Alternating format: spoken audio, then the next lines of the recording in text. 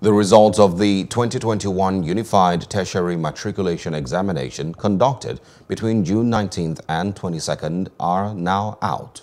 Persons who sat for the exam can get the results by sending UTME result in capital letters to 55019 through the GSM number they used when they obtained their profile code and UTME registration.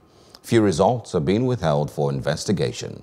The spokesman of JAMB, Fabian Benjamin, says the 2021 UTME recorded the least incidence of irregularities since the inception of the CBT examinations. Hello, hope you enjoyed the news. Please do subscribe to our YouTube channel and don't forget to hit the notification button so you get notified about fresh news updates.